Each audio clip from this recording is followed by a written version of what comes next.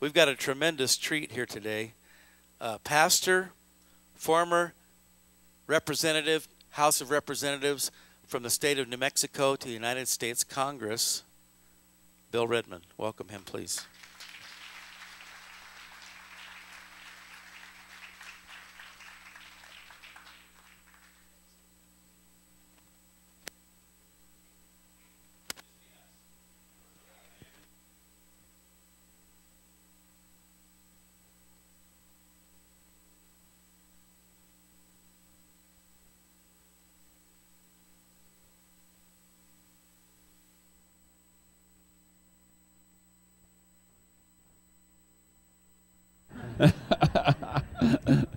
So, all right, is that better?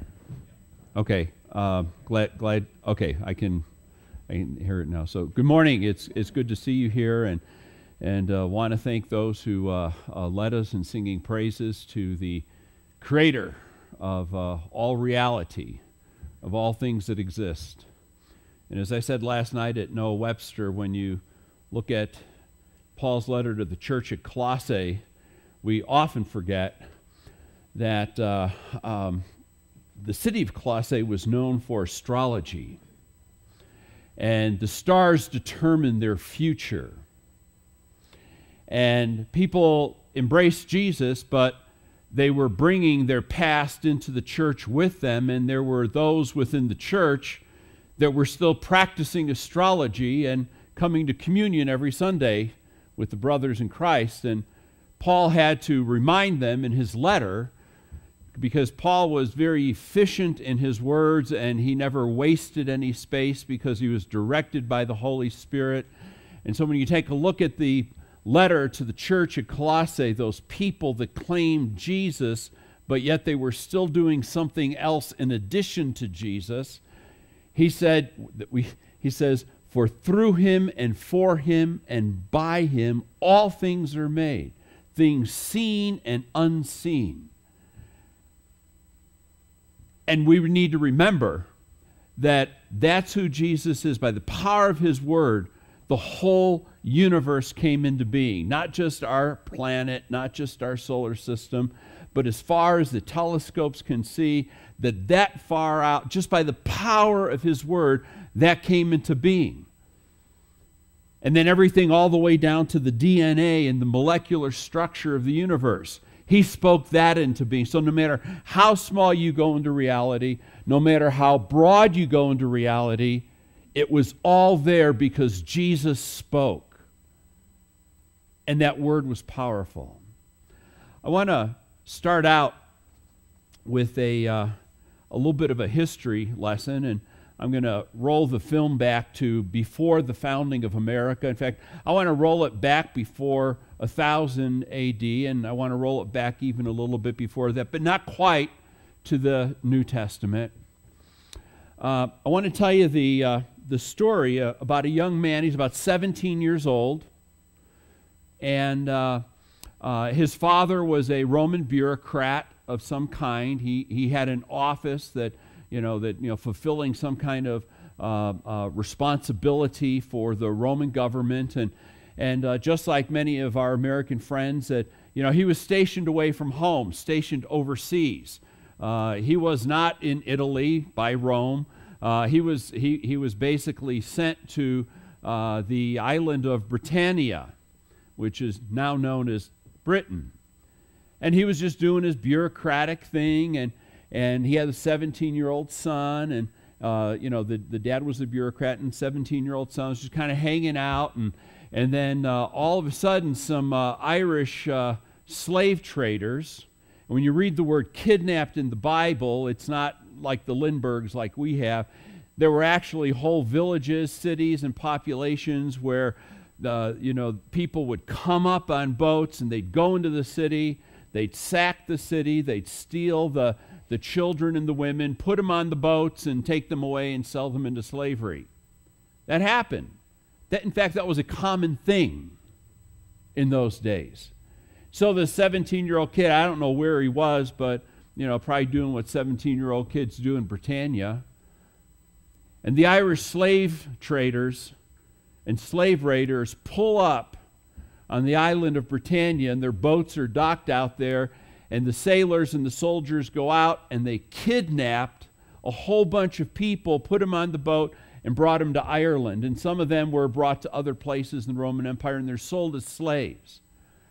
And so there's one young man, he was sold to, inside the political structure of Ireland, there were all of the clans had a king, but there was a high king of Ireland that was kind of like over all the clans, and this one young man was sold to the high king of Ireland. And at that time, Ireland practiced abortion, practiced infanticide, women were property. They practiced cannibalism. They ate their enemies. They offered child sacrifice to get more crops. You want more heifers, you want more lambs, you want more grapes in the vineyard, you want more apples on the trees, you want more grain in the field. Well, we've got to sacrifice a child so that the gods of fertility will bless us. And so children were routinely sacrificed in order to have a bumper crop, and that means an economic gain. That means money in the pocket, cha-ching, if we offer this kid. And so that's what Irish society was like. And the 17-year-old kid ends up being the slave of the High King of Ireland, the whole shooting match of the island. He didn't like being a slave because in those days, slaves were sent out to tend the sheep. And most of the times they were lucky if they had if they just had some little covering around the middle part of their body. They didn't go out with a blanket or a robe or something to keep them warm at night, no pillows. They were just out there tending the sheep, and this kid didn't like it because, after all, his father had a government job. And a lot of people in New Mexico, we know what it means to have a government job. You get things that other people don't. And that's where this kid came from, and all of a sudden he's not, he doesn't have a flat screen back at the, at the villa. And now he's out there, not half naked, but mostly naked, tending sheep, and they don't smell real well. And he managed to escape. He didn't like being a slave. And as he escaped, he encountered a group of people that assisted him. Now, he was one of those typical Roman guys that trusted in Juno and Zeus and Hermes and all of the Olympian gods and all of the Roman gods and the Pantheon and the Parthenon, and he was kind of like multicultural, kind of like the kids today, embracing a little bit of all the gods because you want to hedge your bets because you don't know which one's really going to come through for you. And so he was very eclectic. He'd been to the academy. And so he runs into a group of people that give him sanctuary. They clothe him, they feed him, and they heal his body. And he hears about the God who made the heavens and the earth and all things therein. And by the demonstration of that Christian self-sacrifice, which is the biblical definition of love, it's not unconditional positive regard. Love is when we sacrifice ourselves for those who are in need. That's what love is. We sacrifice ourselves and put somebody other than ourselves. John defines this in John 3:16 when he said, "For God so loved the world that he gave his only begotten Son." Jesus is sacrificed for us. He didn't do it for himself. He did it for another. And so this young man was loved by a group of Christians. Here's the gospel. He trusts in Jesus, and he realizes that all of the gods of the Greeks and the Romans are all fake, that they were made by the creativity of the minds of the philosophers. And then he has a dilemma.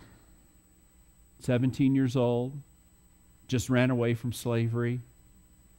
He could go back to Britain and live under the protection of the Roman law, the Pax Romana, and just stay away from the beach so that he doesn't get picked up in the next slave raid, and he could live a comfortable life.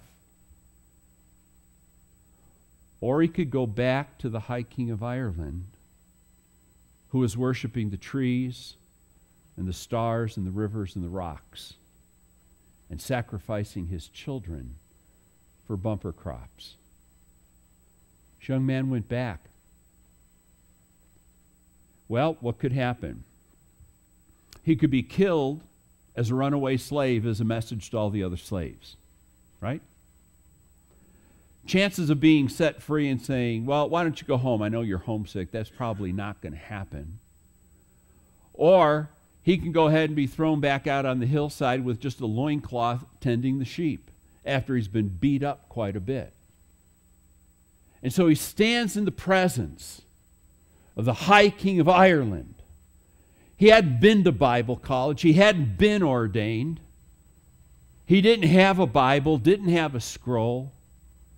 But in his mind, he knew that one God created one creation by the power of his word, and he didn't have to fear the Roman gods. He didn't have to fear the Greek gods. He didn't have to fear the Irish gods or any other gods, because there was one God and one creation, and it was that one who gave his life for him and loved him in such a way that it was well with his soul. And he stood in the confidence of Jesus Christ, and he spoke the truth into this pagan culture.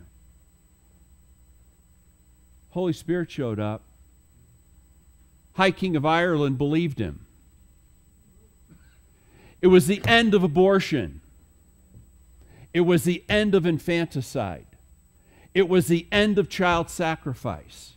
It was the end of cannibalism. You want to see a revival? That's a revival.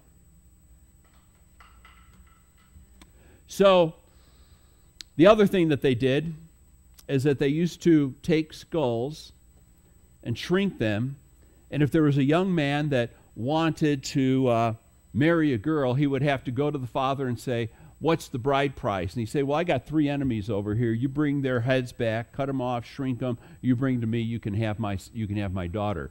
Now, any guy today that just like complains about the price of a diamond ring, I'm just telling you, the price used to be higher, okay? And then they would take the skulls, they'd cut the back of them off, and they would use them as ceremonial drinking cups as they drank the blood of their enemies. But when the gospel came, it was all gone. That's the transformation, the change of mind where we think, the change of heart where we decide, the change of behavior in our bodies where we live. That's repentance. That's repentance. But I say all of this for one point and one point alone. That when a person or a civilization gets the God question wrong, who is God? When that question ends with a false answer, not fake news, but a false answer, from the answering that question, the entire worldview flows into society and in the lives of individuals, and the society and the person begin to disintegrate and collapse. When we don't know who God is, we will never know who we are, because we're made in His image and likeness, and knowing Him is imperative to know who we are as individuals. And so it's all about the God question. Who is God? And when the ancient Irish finally got the answer to the question, they didn't have to fear the spirits of the water. They didn't have to fear the spirits of the trees. They didn't have to fear the spirits of the wind. They didn't have to worry about any of those deities being angry with them and destroying them and messing with their lives. And they could live their lives in confidence and boldness because they knew who God is. Our founding fathers knew who God is, and they know who we are. But they didn't in Ireland. And they didn't in Greece, and they didn't in Rome. And there was a point then there was child sacrifice in Honduras, but the gospel's there now. But we're still doing some of those things here in America. I'm going to read a little bit from Acts chapter 17. If you have your Bibles with you, please feel free to follow along. Because in Acts chapter 17, we see a wonderful example of the Apostle Paul identifying who God is. Acts chapter 17 provides us three different models of evangelism.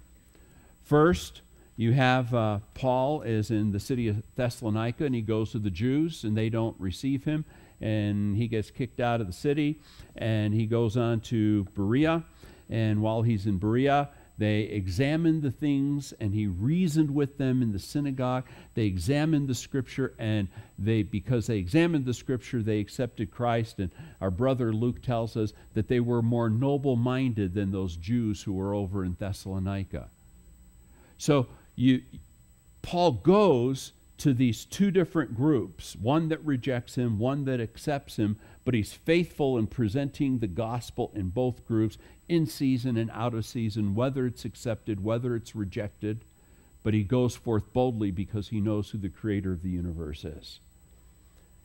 And then he steps into an arena that's different from those two in the latter part of this chapter. Instead of talking to Jews who had the law of Moses in the Old Testament, he speaks to a people that, they don't know a whole lot about Moses. And guess what? Most of the world doesn't know a whole lot about Moses.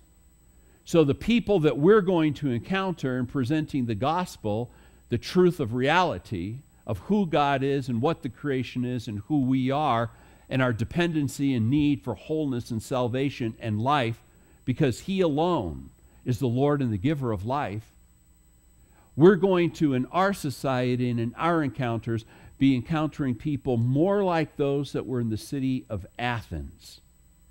And I just want to let you know that in the Bible, in the Old Testament, there is no word for the word atheist. Do you know why? Because every human being made in the image and likeness of God is automatically wired to worship God.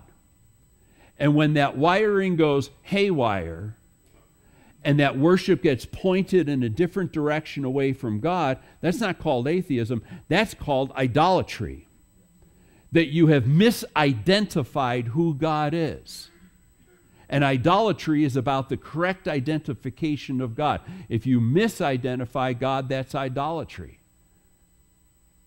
And so there is no word for atheist. So when somebody says, well, I'm an atheist, I just talk to them a little bit, and I just wait for them to say enough for me to drive a Mack truck through their argument and say, you're an idolater, you're really not an atheist. Let me point out what you're worshiping.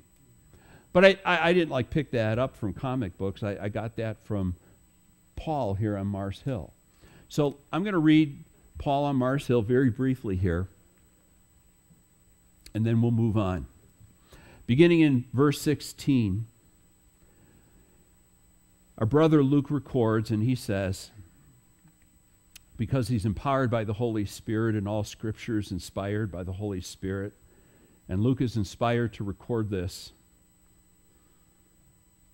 He says, while Paul was waiting for them in Athens, he was greatly distressed to see that the city was full of idols. How many here are distressed to see that the city of Albuquerque is full of idols? We better get distressed, folks. And we better know and be able to model what Paul does here. Paul understood their worldview and understood how the worldview logically collapses and could never, ever satisfy the deepest needs of their human longings. And until we understand what the biblical worldview is, and then understand the worldview of those that we're presenting the gospel to, we will be speaking the gospel straight past them, to no effect to them whatsoever. And so here's Paul, and he's distressed that the city was full of idols. So he reasoned with them in the synagogue. And what we have is holy, sanctified thinking. Because guess what, people? The heart might accept something at one point in his life, but the heart will eventually reject what the mind cannot accept. God made as an integrated whole of mind, body, spirit, and emotion. And if there's one part of our whole being that has not accepted who Jesus is, the reality of Christ, eventually our whole person will reject the wholeness of Christ. And so Paul doesn't go in there with an emotional testimony. Paul goes in there understanding what it is that they are persuaded about in terms of who and what God is and what is the universe and who they are as human beings. He understands that, and then he moves in. And so what we see is that the city is full of idols, so he reasoned in the synagogue with the Jews and the God-fearing Greeks, as well in the marketplace day by day with those who happened to be there. And then it goes on in verse 18, it says, a group of Epicurean and Stoic philosophers, we don't have time to go into who they were, but Epicurean and Stoic philosophers, those were the religions, two of the main religions of the day. They began to dispute with him, and some of them asked, what is this babbler trying to say? Now, in the Greek, that's an insult. The word babbler is it's the image of a bird flying down the marketplace, picking up a seed and flying away. And he thinks he really has something, but he's got nothing there at all. This was an intellectual insult on the apostle, the apostle Paul, but it doesn't come through in the English translation. Others remarked he seems to be advocating foreign gods. They said this because Paul was preaching the good news about Jesus and the resurrection. See, they thought the resurrection was a god. Well, Jesus is God, resurrection is a god, Zeus is a god, Hermes is a god. We got lots of gods. What do you mean we're short on gods? We got a lot of them. You just can't do science if every one of those gods has their own law of gravity. I don't want to live in the neighborhood where the law of gravity isn't the same as where it is in the rest of the universe. One God can make the law of gravity universal across the universe. So then they took him up and brought him to a meeting of the Areopagus, that's Mars Hill. And I find it interesting that Paul goes into Athens Mars was the god of war, okay? So Paul goes straight to the place where the god of war is worshipped to preach the Prince of Peace. I am so moved by that. This wasn't just a philosophical school. This was the place where the god of war was worshipped. And he comes with the shalom of Jehovah. I cry sometimes when I read that passage. Where they said to him, may we know what this new teaching is that you're presenting. You're bringing some strange ideas to our ears, and we want to know what they mean. There's parentheses here. All the Athenians and the foreigners who lived there, they spent their time doing nothing but reading Snapchat and Facebook. Oh, did I mention Oprah? Oprah's in there. That's the textual variant. They spent their time doing nothing but talking about listening to the latest ideas. Do you know how comfortable these people would be as your next door neighbor? Or your child's school teacher? Or your congresswoman or congressman or maybe your new mayor? They'd fit right in.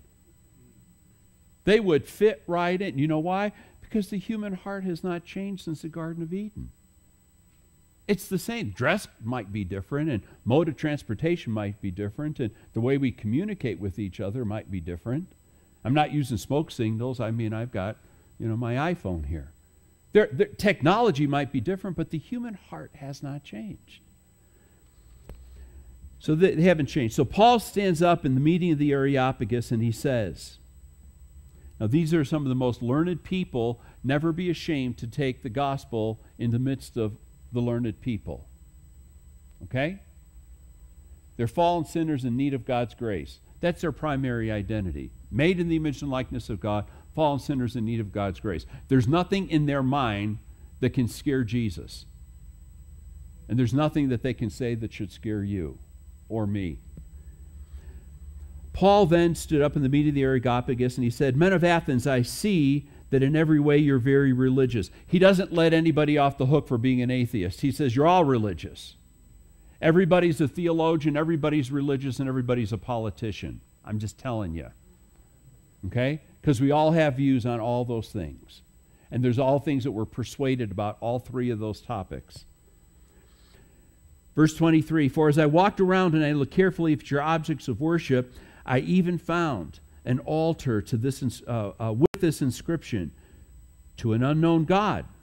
Now, what you worship is something unknown I'm going to proclaim to you. The God who made the world and everything in it is the Lord of heaven and earth, and does not live in temples built by hands. And he does not, and he is not served by human hands as if he needed anything, because he himself gives all men life and breath and everything else. From one man he made every nation of men." You see, civil rights movement didn't start in the 1950s. It's back here.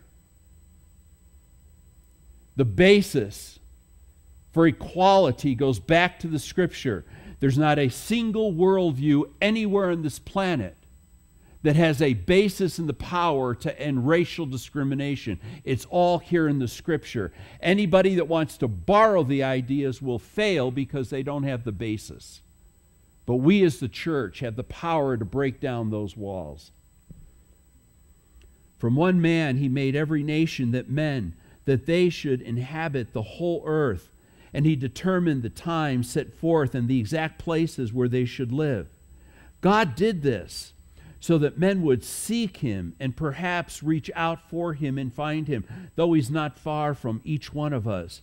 For in him we live and move and have our being. As some of your own poets have said, we are his offspring. Isn't that interesting that the Holy Spirit motivated Paul to use the writing of a pagan? Don't you remember Abraham? What was he doing when God called him? He was pagan. Okay? You better know some pagan words that coincide with the Scripture so you can borrow on that, so you have a point of common entry when you're talking to people inside another culture. So he goes on and says, "Therefore, since we are God's offspring, we should not think that the divine being is like gold or silver, an image made by," and this is so important in verse 29, and it doesn't come across real clearly in the English. It says that we should not think that the divine being is like gold and silver or stone, an image made by God, by man's design and skill. Now, the reason I want to stop there for just a brief moment is that there's two words there, that, and you have them designed, and I just read it from the New International Version. There's the one word that is design, which is the activity of the mind, and the other is the word skill, which is the word techne, where we get the word technology from. That God is not the product of man's thinking, nor is God the product of man's hands. Do you know why God is not the product of man's thinking or the product of man's hands? It's because God's not a product at all. He's eternal. He's eternal. Now I'm going to stop right there.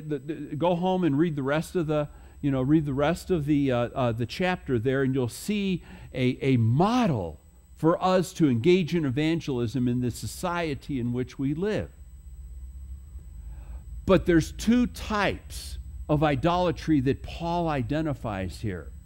The first type is the idol that's the product of the hands. I think that if Pastor Gary were to come up and put a statue of Buddha right here, or a statue of Aphrodite right here, immediately you would detect that idolatry might be in this place, right? Why? Because when you see the idol, it's easy to detect and understand and respond. That is an idol of techne. The idols that you and I confront in our society, they are not idols of techne. There we go. The idolatry that is sweeping across our land and across the world, and it's made it to Honduras. I could be there 10 minutes and find somebody that's already subscribing to it, is a naturalistic worldview that manifests itself in something called postmodernism that denies that all truth exists. I don't care where I go or who I talk to. I can talk to your grandkids or your children and within 5 minutes determine whether they're idolaters or not. It is an insidious cancer that is idolatrous, that is not only in the society outside these four walls, but if we think for one moment that just because we embrace Jesus as Lord, as those that were freed from Egypt embraced Jehovah after the crossing of the Red Sea, if we think for one moment that the human heart is not deceitful and cannot persuade us to believe not only in Jesus and do the Jesus thing and do another thing besides God, we're fooling ourselves. The first commandment was written for all human beings because all human beings not only have the possibility, but we have the potential propensity to become idolatrous. The number one sin in the church is not illiteracy. It's not, it's not adultery. It's not coveting, though coveting is a very big problem in the American church. The number one sin is idolatry. And if you walk away with anything when Congressman What's-His-Name leaves town, I want you to understand that if you are not guarding your heart where you decide on your understanding of as who God is, that having the wrong answer is going to point your life and the life of your family all in the wrong direction. And what we're seeing acted out on the television screen, not necessarily only in the movies and the television programs, but even in the news, we are watching idolatry sweep across our land. And its results are devastating. So be aware, and I'm going to make a challenge and I'll just make the challenge now. I was going to wait till the end, but I'll make that now. Okay, for Gary and for the leaders, the pastors, the elders, and the leading men and women of this congregation, I would challenge you that during 2018, you sit down, you get David McCallum's book called The Death of Truth. And you sit around a table, you read it, and you talk to each other, and you identify this idol, so that just as Paul was able to identify the idols in the book of Acts, that you're able to identify the idols. Number one, not necessarily to convert somebody who's not a Christian, but number one, so that you can examine yourself to make sure that you're not committing the sin of idolatry. And then the next obligation you have from Deuteronomy chapter 6 is that when you're walking in the way, night, day, 7 days a week, 24/7, that you are talking to your children and your grandchildren to make sure that your children and your grandchildren are not running off and playing with Baal of our day. Because if we don't think that idolatry can't creep into our families, you don't understand the power of Satan. Because it's not flesh and blood that we battle, it's the principalities and power that come straight through the walls, into the bedrooms, into the dining rooms, into the classroom, into our homes, and into our marriages. And the pastors are called to protect the flock. I tell pastors wherever I go, that shepherd's staff, here's a stick, and up here is this little curly thing, and a lamb's over there, and it's getting off the cliff. You reach over with the hook, and you bring the lamb, and you saved him and brought him back into the fold. And I say, okay, pastor, what is the other end of the stick used for? Go back and look at David. There's a time to use the hook to rescue and bring back even members of our family. But there's times when our families are under attack, and the pastors and the leaders of the church need to be able to turn that stick around and go after the bear and the lion that's coming to feed on our families, because they are. The bear and the lion of modernism, postmodernism, and existentialism, Eastern mysticism. It's flooding across our land. I go to churches and I'm talking to pastors' wives who are engaged in yoga that denies the existence of God. Hallelujah, Jesus, when we're looking at the screen, but when they leave here, they're over there going, pastors' wives. It's in our families, it's in our church. The number one challenge facing this church is not how much money you need to raise to keep the facilities open. It's not the scheduling. It's none of those things that are the superficial on the outside, because down inside every human heart, Satan is working so that you can deceive yourself that Jesus is not Lord and you are God. That is a very real, present threat. And if you're not aware of it, you're not paying attention. But I would challenge this church and share it with other churches. Understand what postmodernism is. Jesus said, I am the way, the truth, and the life. No one comes to the Father but through me. Okay, it's one thing to know that Bible verse. It's one thing to quote that Bible verse. But do you know how to utilize the Bible verse just as Paul was able to use the Scripture when he went into Mars Hill? Are you able to understand that passage in light of the challenge of the day? Because that view says that truth is absolute.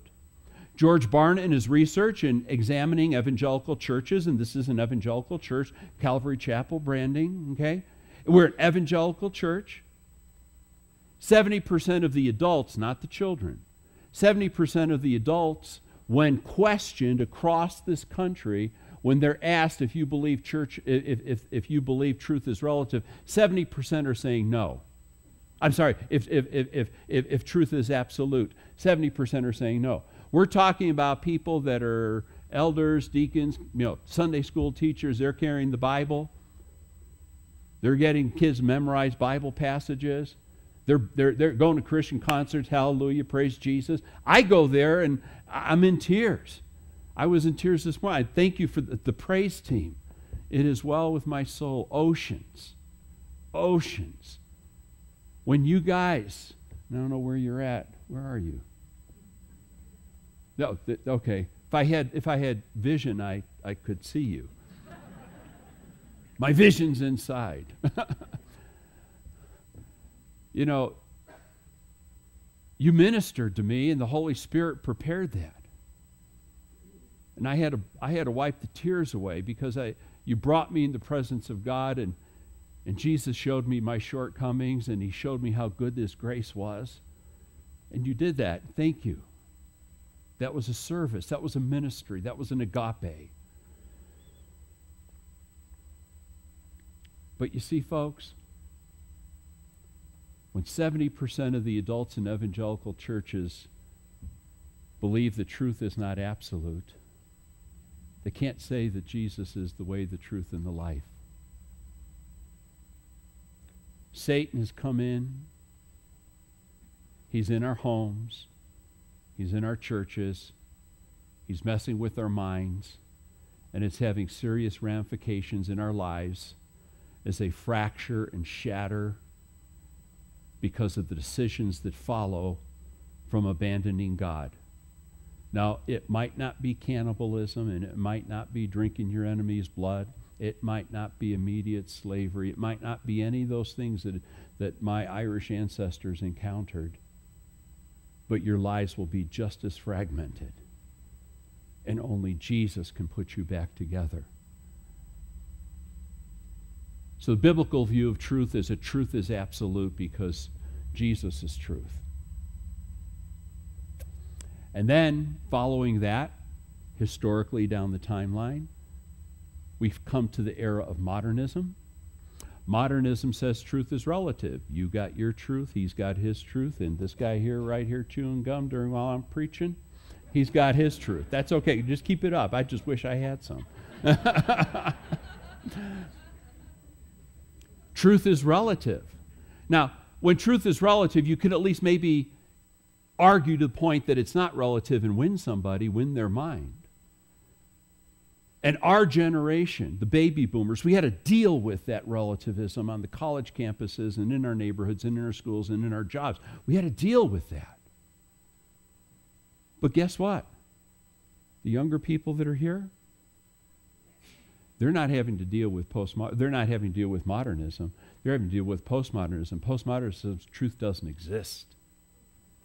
And then if you make a truth claim, you're being aggressive. You've offended me. You hurt me, and I now have a grievance against you. Because truth doesn't exist. Don't make that power play on me. You hear that 11-year-old kid coming home telling you that? You know why? Because he got it at school. Just as my generation, they got relative. I don't understand, I flip on the news and, there's corporate rip-offs and there's adultery in the marketplace and in Congress and all. And it's kind of like, okay, now wait a minute. These guys went to Ivy League schools that said truth is relative and there's no moral absolute. And all of a sudden, they believe it and they behave that way. And then all of a sudden you're crucifying because they're living like as if truth is relative. Why would you put them on TV and embarrass them like that? That doesn't make any sense at all. But idolatry never does make sense when you actually bring it down. So truth is seen to be non-existent.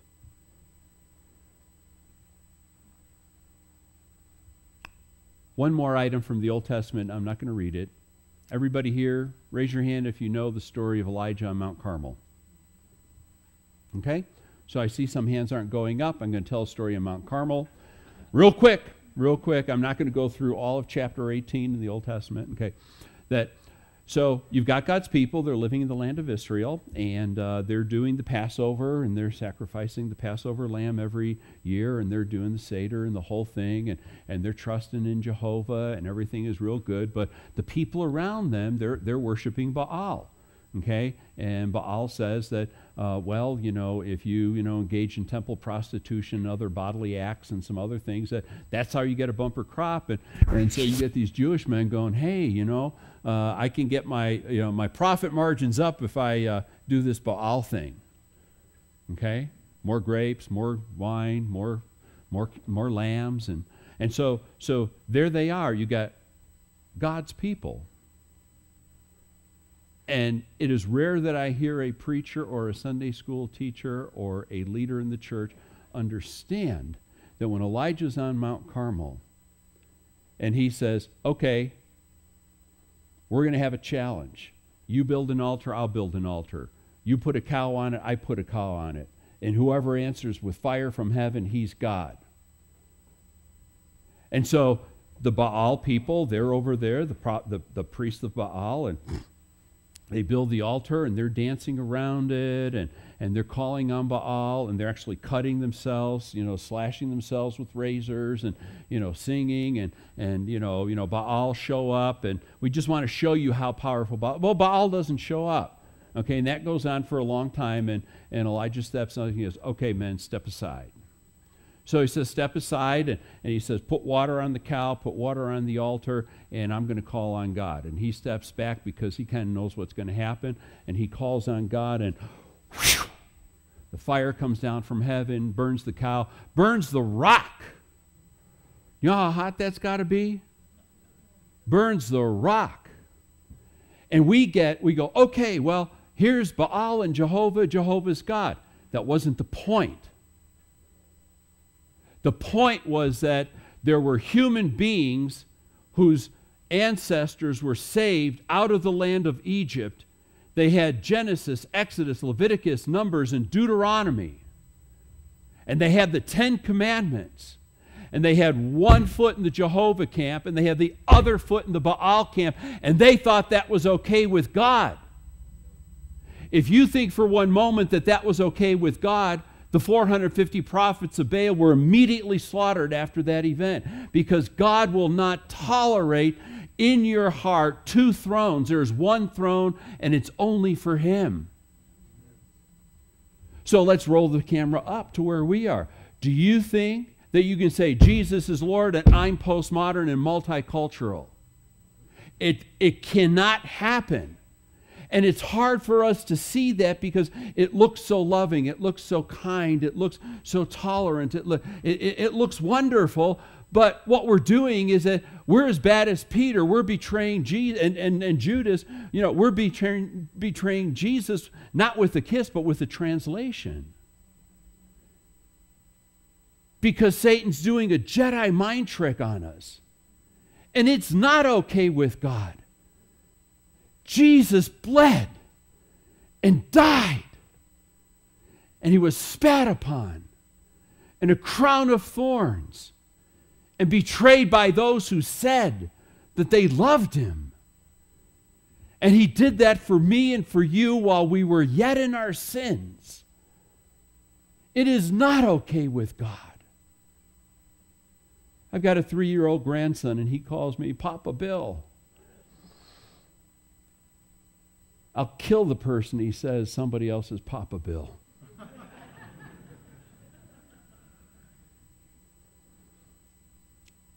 And why do we feel that way? Because we're made in the image and likeness of God.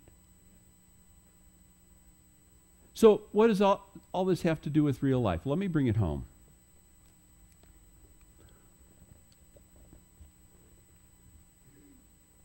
We live in America. We're Americans, and we're hearing that we need to make America great again, and that's not false. But how? What made America great in the first place? What was it? It wasn't our big economy. It wasn't our factories, because that all came at a later point. What made America great? And I'm not going to get political here. I'm just not going to do that right now. You don't have time. America is the greatest nation that ever was. Most powerful, economic, most powerful in military might, most powerful in wealth. The world's never seen a nation like America. 21 civilizations have come and gone. You and I live in civilization number 22. And the most important question is not whether the Senate is going to pass that economic bill this week, or whether Social Security is going to be here when I retire. Those are not the important questions. The important questions right now is America coming or going, because one thing I know for certain is 21 have gone. I know that for certain. But I don't know about this one that I live in. I can't be the steward of the other 21 civilization, but you and I are the stewards of this civilization. I can't preach the gospel back in the day of Abraham Lincoln. I wasn't alive, but I'm accountable for preaching the gospel in this day. So we're living in civilization number 22, and are we coming or are we going? And what made us great to begin with? I do mission work in China. We're building a seminary over in China because we're trying to help the Chinese Christians not make the same mistakes that the American Christians that we made here, that's brought the decline of our civilization. Because if the Chinese Christians think that they're going to overpower Beijing with an American gospel, they're fooling themselves. It's a truncated gospel. It doesn't consider the wholeness of Christ and the wholeness of salvation. And the full reality of life is who we are and made in the image and likeness of God. The American church has left that more than 100 years ago.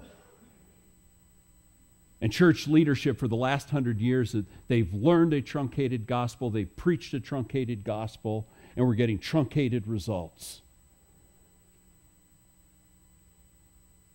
But the greatest nation that ever was comes from a faith statement. It's in the Declaration of Independence. I'm a big constitutionalist. And I want to restore the Constitution. I'm all for that, but you can't have the Constitution without having the Declaration of Independence.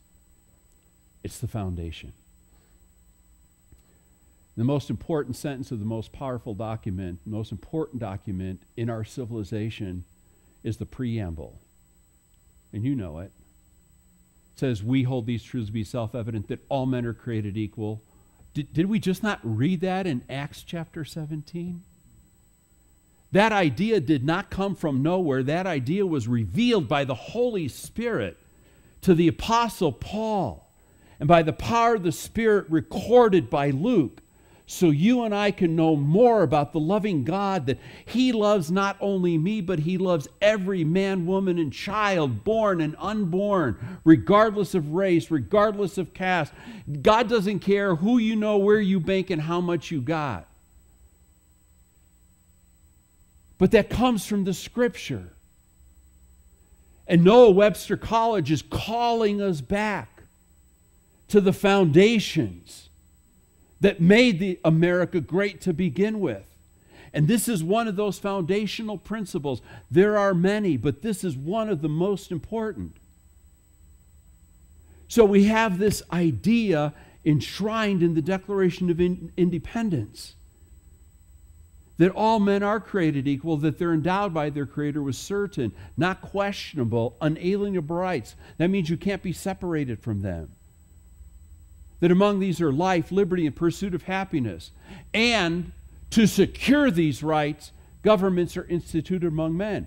Governments are not instituted among men according to the Scripture or the American founders to redistribute wealth and make everybody equally miserable. The purpose of government, according to Romans chapter 13, is to secure for the individual that which comes to the individual directly from the hand of God, with no government intervention whatsoever. The government did not give you the right to life. The government cannot take it away. The government did not give you the right to liberty. The government cannot take it away. And the government did not give you the right to pursue happiness, and the government cannot take it away. Those come from the hand of God, and the biblical responsibility in the mind of God is that governments are there because sin is in the world, and their godly ordained purpose is to secure for the people that which came from the hand of God. And so when we look at that, we go, okay, well, what's the most important word, or the most important sentence, or the most important document in the most powerful nation that ever existed?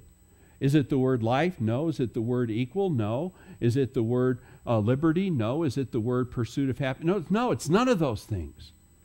The most important word, or the most important sentence, or the most important document, or the most powerful nation that God, by His ordination, allowed to exist on this planet, is the word creator.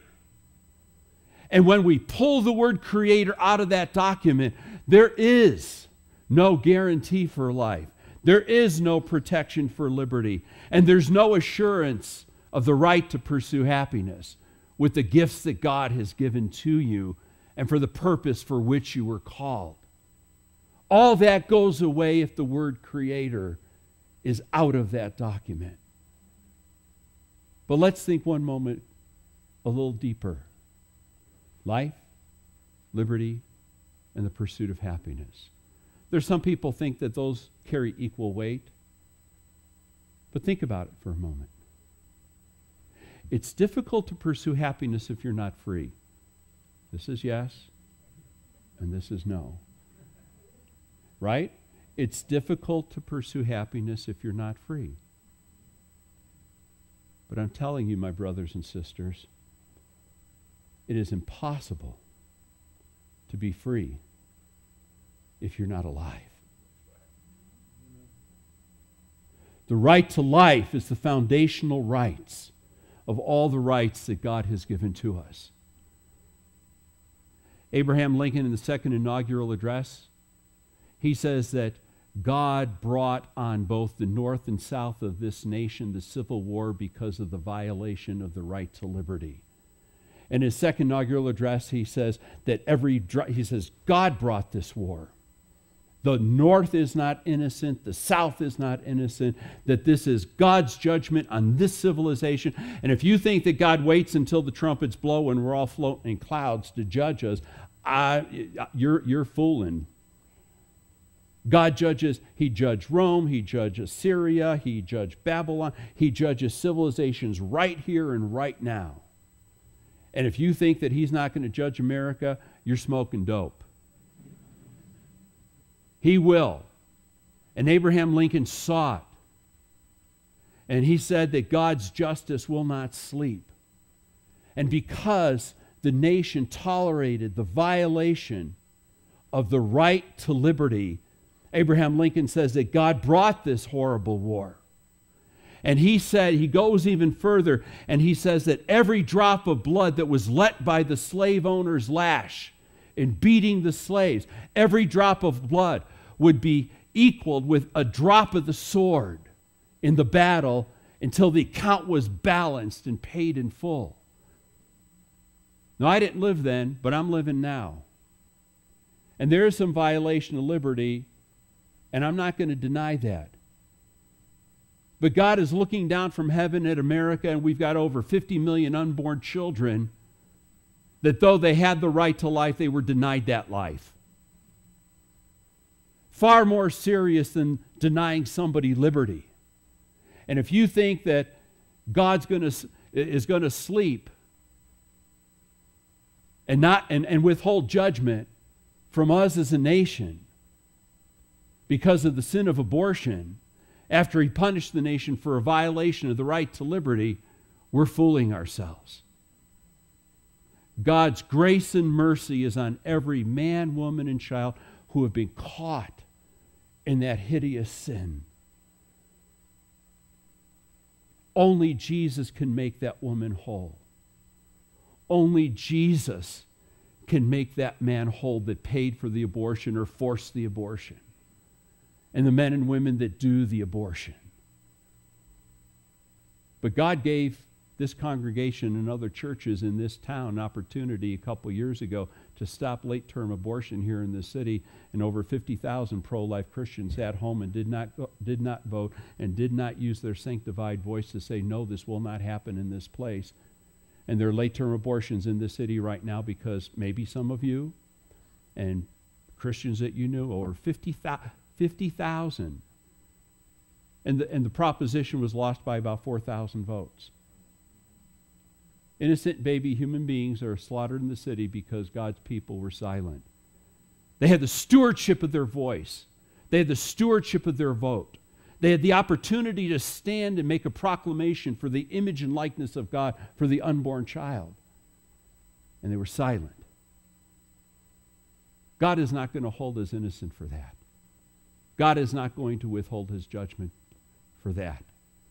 He is going to call us into account unless we repent. If we turn our minds where we think, our hearts where we decide, and our bodies where we live out that decision that Jesus is Lord over all things, over politics, over planets, over DNA, over everything. Unless we see that Jesus is Lord of all, we are committing idolatry. I want to call us to the challenge. I encourage you and I challenge you as a family of Jesus right here that during 2018 understand the idolatry that is sweeping through our families and understand how to speak to that idolatry to rescue our sons, our daughters, our grandchildren, and for some of us, even our parents and our brothers and sisters. Jesus died for them on the cross. And for us to be silent is the most cruel thing that we can do. So my prayer for Calvary Chapel East in Albuquerque here is that you can focus in on who Jesus is as the only one to worship in the whole creation, and that all the other idols, they're the product of another human being's thinking, or they're the product of another human beings' technology. They're not eternal. They're temporal. But Jesus created you to be with him eternally. And eternity has already started. The down payment is there. The forgiveness on the cross is ours. The empty tomb is the invitation. I'm not sure how you traditionally end your sermon time. I don't know if the musicians return. Gary? Normally, we're not going to do that today. Okay. You're going to sing solo? Thank you. Thank you. Thank you.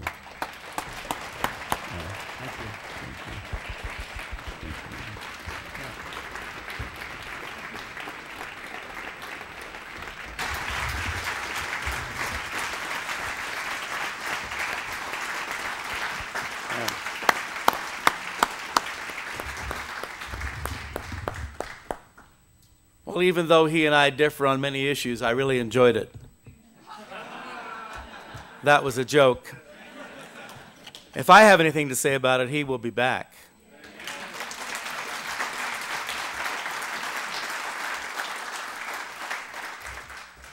In fact, every week would be great. There's not many people I'd rather hear than myself, but he's one of them.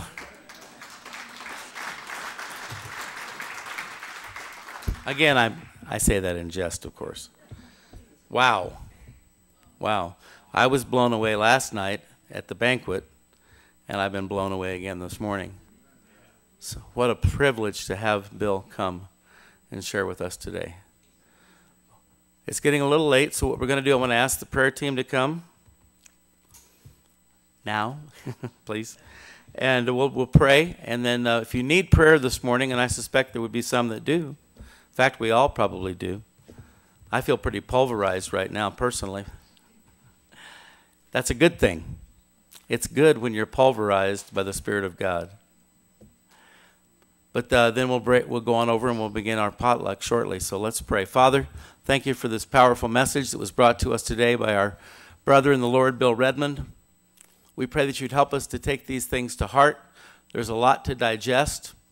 But Lord, we pray that your Holy Spirit would continue to work these truths into our hearts and minds in the hours, days, weeks, and months to come, that this could be truly a transformative message for our church, for our lives, for our families, and then ultimately for our community, for our state, for our nation. Thank you, God, that you are not silent, that you do speak to us by your Holy Spirit through your word. Lord, let us not turn a deaf ear to what we've heard today, but may our hearts and minds be open, moldable, teachable. And we pray for those who would be coming up now for prayer, that you would just minister to them, that you would pour out your Holy Spirit upon them, anoint those on the prayer team to effectively minister to those who come. And we also ask your blessing upon the food that we'll be partaking of shortly. Thank you for this awesome day that you've blessed us with. We pray these things in Jesus' name. Amen.